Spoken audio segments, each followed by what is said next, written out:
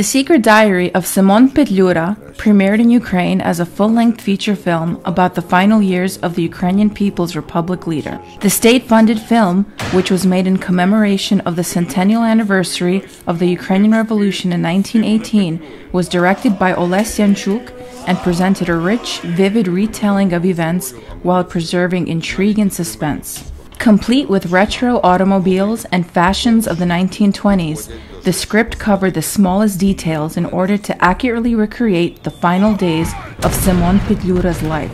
The episode recounting his assassination, which occurred on May 25, 1926, required the reconstruction of an entire Parisian street at Dovzhenko Film Studios in Kyiv. Everything from the pavement, cafes, bookstores, even the hotel Symon Petliura lived, was resurrected on screen. Symon Petliura's life in emigration and the events of those times are still relevant and understandable today.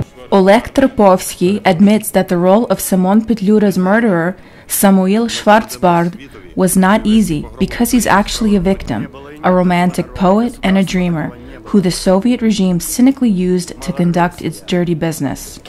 All events in the film take place during a short period of Ukraine's independence between the years of 1918 and 1920, when Ukraine was governed by its first president, Mikhailo Hrushevsky, who was played by Bogdan Banyuk. The Ukrainian National Republic's government leader, Volodymyr Vinichenko, is embodied in the film by Yevhen Nishchuk. The film's protagonist, Symon Petliura, is played by Sergei Frolov. His wife Olga Petliura is portrayed by Irma Vitovska, while the role of their daughter Lesya Petliura is executed by Victoria Yanchuk. The film was released in theaters nationwide in Ukraine on September 6th.